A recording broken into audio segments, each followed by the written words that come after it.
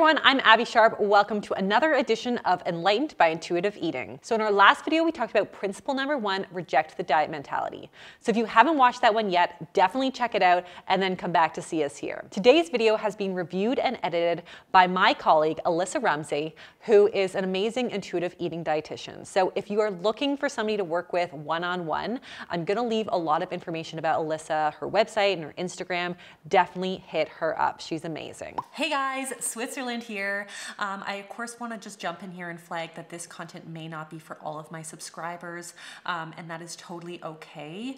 I want to spread the intuitive eating message because I think it's so amazing, but I am in no way prescribing this way of eating or thinking at all. So I just want to talk about, what the research suggests works and what I've seen work really well for people in practice, including for myself.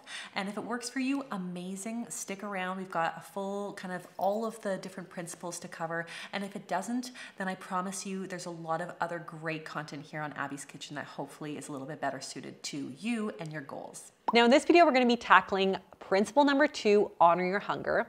And before we do, I want to tackle a question from one of my viewers that I'm answering a viewer question every single week. So if you have a question, definitely leave me a comment below before you forget your question, and I'll hopefully get to it in a future video. Dear Abby, intuitive eating seems to work under the assumption that a person is binging as a result of restriction.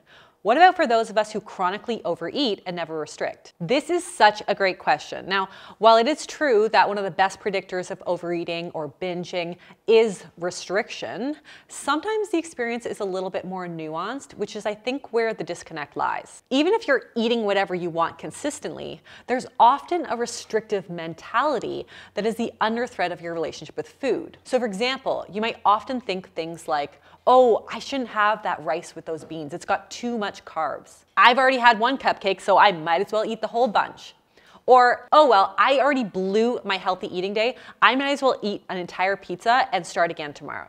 So even if you're not physically starving yourself and physically restricting yourself, the psychological sense of scarcity can often have the same biological response as actual physical restriction. What ends up happening is our body goes into a natural survival mode. So your appetite increases, your preference for carb-rich food increases, and your body basically fights to prevent starvation at any cost, even if you're not physically starving. My colleague Alissa describes this beautifully on her blog, which I will link below, and she talks about the importance of moving from a place of scarcity to a place of abundance. So we'll talk a little bit about that as we go through this series for sure. Another common reason for overeating is distracted or mindless eating. So a lot of us like to keep our mouths busy while maybe we're watching TV or we're watching a movie, often either out of habit or sometimes out of boredom. So if we're distracted by the TV or the computer while we have a big bowl of food in our lap, we may not really notice how much we're eating until we're at the bottom of the bowl. And it's often the case that, we're just so distracted and into the Bachelor Rose ceremony that we just cannot hear our body's subtle signs and signals that it's had enough. We will definitely be touching more on this particular type of mindfulness as we move through the course. Another potential reason why people might be overeating is because they're consuming foods that are just not physically or emotionally satisfying. Diet foods are notorious for this. A lot of diet foods are really low in calories and ultimately are just not that enjoyable or pleasurable or satisfying. So we may eat a lot of them and still feel like we need to eat more food to fill the void. Sometimes this can be the difference between fullness and satisfaction. My colleague Rachel Hartley put this beautifully, and I'll link to her below because she's amazing. She said that fullness is the physical sensation of satiety, where satisfaction is the mental sensation of satiety. Both here are really important. So if you're finding that you're overeating a lot of these health foods, what you can do is try to beef up your meal with some fiber, protein, or fat in there for the fullness factor, and then something you love for satisfaction. So as an example, if I were to have like a green smoothie bowl, which is like kind of blah, I would need to add a little bit of maybe some nut butter or some seeds on top for the fullness factor, and then maybe some chocolate for the satisfaction factor. Now I really want a green smoothie bowl. There may also be an over-reliance on food to fill a lot of emotional needs and gaps, and that's something we're going to be talking about in this episode.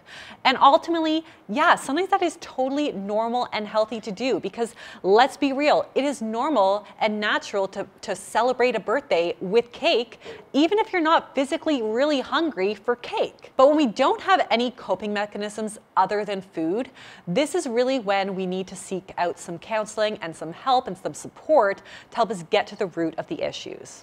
Okay, so I just want to jump in here and add one more piece to the puzzle, and that is talking about the foodscape that we live in. So a lot of people talk about an obesogenic food environment that really encompasses this idea that we have a lot of higher calorie, highly processed, highly palatable foods that not only are lower in cost often than, let's say, fruits and vegetables, but also are just readily available basically everywhere we look. So I think that that also may potentially play a role as well.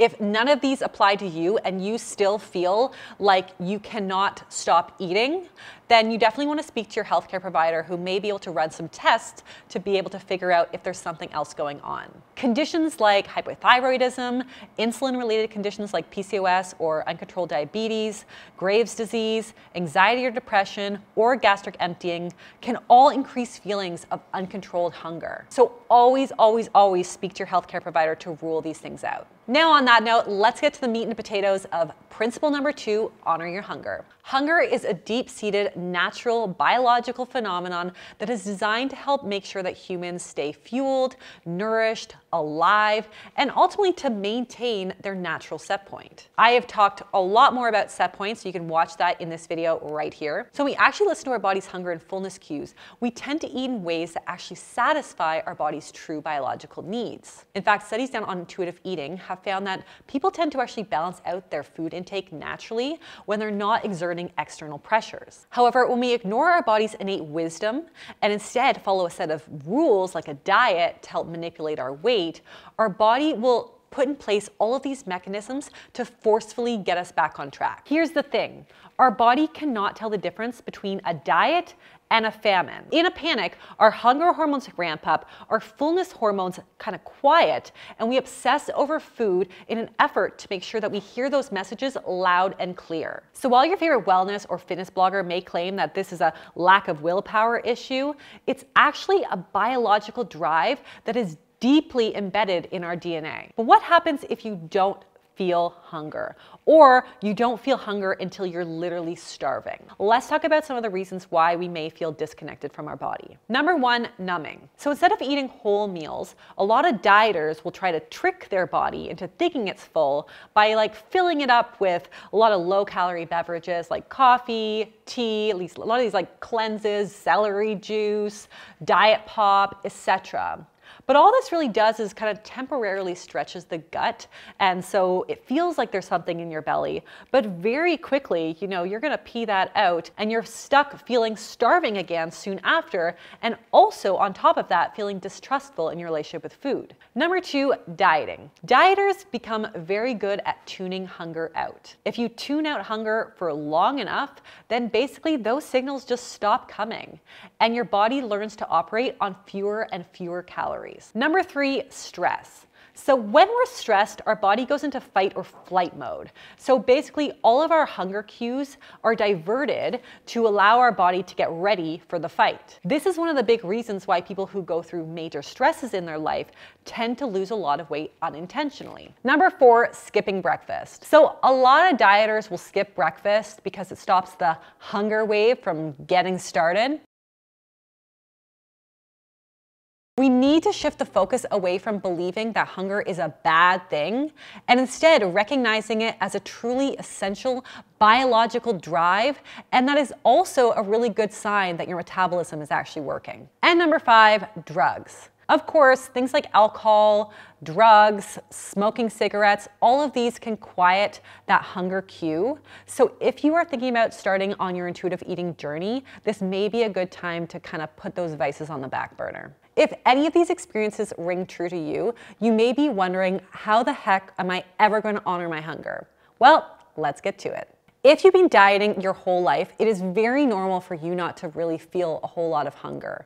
So if that sounds like you, a really good rule of thumb is to start by having 3 meals plus snacks every single day and making sure that you're eating regularly and consistently throughout the day. I also want to acknowledge that yes, I am telling you that you may need to eat even if you're not physically feeling hungry. Know that this is just a temporary step, especially for those of us who, have been dieting for so long that we no longer can actually hear those hunger cues. But we need to train the body to know that it can trust us. And the only way to do that is to eat. Now, once you start eating regularly again, you'll start to feel those hunger cues kick in.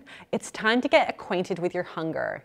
And to do that, I usually like to use the hunger and fullness scale. So number 1 on the scale is that you are starving. You absolutely need to eat like ASAP.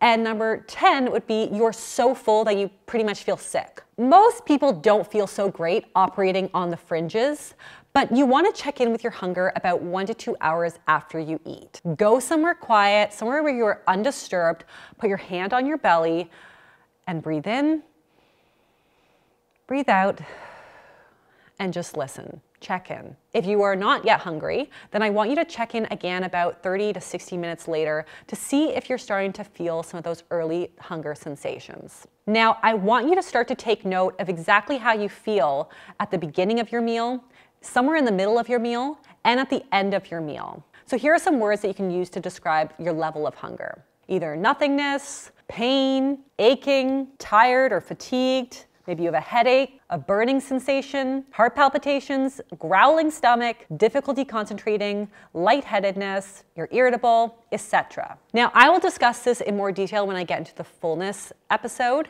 but I will say if you are going through this exercise and you feel like you just want to keep eating even though you feel actually physically content or full, then you absolutely can.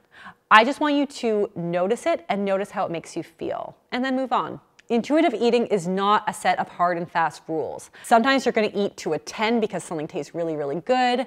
And sometimes you're going to let yourself get super hungry and then eat super, super fast. And that is also 100% okay. You didn't fail. But if you're truly listening, it'll probably mean that your body will need a little bit more time before it needs to eat again. So in my video on intuitive eating during my holiday, I talked about how sometimes I would eat to like a full-on 10 because something tastes really, really good. Or sometimes I would be distracted and busy and I wouldn't hear my hunger cues until they were screaming at me, and therefore I would eat a larger meal. But I didn't punish myself for not honoring my hunger right. I simply noticed it, I moved on, and let my body guide the way for the rest of the day. So really what you're doing is simply banking information about how certain foods or certain amounts of foods make you feel, and letting that information inform the rest of your day, week, month, etc. Once you've been doing this for a little while, start to take note of the trends.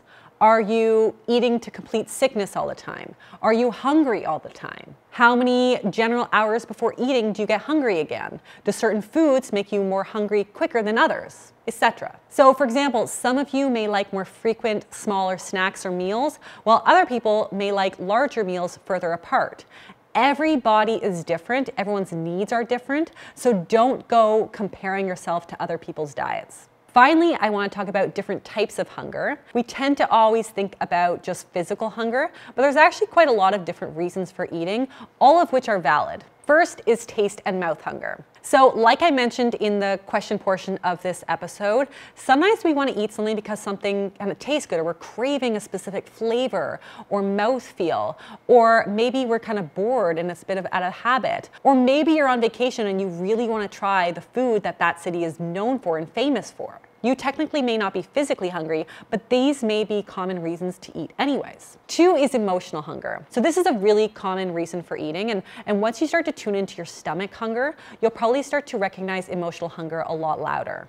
So emotional hunger is based off of either positive or negative emotions. So it may be eating in response to sadness or disappointment, or on the flip side, eating in celebration. While it's totally okay to eat during these times, it's also important to know that food will not solve your problems, and ultimately, we need to find other coping mechanisms that may be more helpful instead. The third is practical hunger. So sometimes you just have to be a little bit practical when it comes to planning for your meals. And this also can fit within the context of intuitive eating. And I've gotten lots of questions about this. How do you plan? How do you meal prep and also be intuitive? So sometimes we know that, maybe I'm not hungry at this minute, but I'm not going to be able to eat again for another few hours, and by then I'll probably be hungry. So you're going to have a small snack or a small meal in order to tide you over so you're not starving and ravenous by the time you can get to your next meal. You are still honoring your hunger, even if it is your future hunger. And then finally is stomach hunger. Now, this is that biological drive to eat because we need those calories. We need that fuel. So your stomach is growling, maybe you're feeling a little bit lightheaded, you're tired, you're sluggish. When it's loud, I get it's pretty obvious. However, for some of you, especially those who have kind of dulled those signs through dieting, it can take a little bit of practice to be able to pick up on those subtle cues. Before eating, I want you to take a moment to try to get to the root of what kind of hunger you're experiencing and why are you wanting to eat. It's not wrong to eat out of practical hunger, emotional hunger, or taste hunger. I want you to be wary of turning intuitive eating into, the hunger fullness diet, which will just pull us back into that all or nothing mentality, which is so prevalent in diet culture. But the most important thing to remember as you move forward on this journey, no matter what happens, is to not punish or shame yourself. Simply acknowledge it and move on. Your homework for this week is to use the hunger fullness scale at every meal and snack. I want you to take note of where you are on the scale at the beginning of your meal. I want you to pause partway through your meal, maybe once or even twice, and then of course also check in at the end of your meal as well. I want you to take notes as you go, being curious without judgment. So for example, were there times where you didn't feel hunger until you started eating and then you realized, hey, actually, I was actually hungry? Are there times where you feel some hunger but you don't eat? If so, how come? This is all just data. So take it in and look at it objectively like a scientist without the moral lens. And remember, if you're not feeling any subtle hunger cues, then before you get started on this exercise, I want to take it back and I want you to start to make sure that you're eating those 3 meals plus snacks consistently and regularly throughout the day to help kickstart those hunger cues again. Remember that intuitive eating ultimately takes a lot of time to embrace and to learn. And it's all about learning and respecting your body's innate cues. Thank you again to my colleague, registered dietitian Alissa Rumsey, for reviewing this episode. I highly recommend, if you're looking for a registered dietitian, to check out her website in the description below. And continue to work on these steps throughout your intuitive eating journey. I'm going to be following this up with principle number 3, make peace with food. Until then, I would love to hear some feedback from you guys. So subscribe to the channel, leave me a comment below with any questions that you have. Don't forget, I'm always going to be answering one reader question every single episode. Subscribe to the channel, and I will see you next time on Abby's Kitchen. Bye.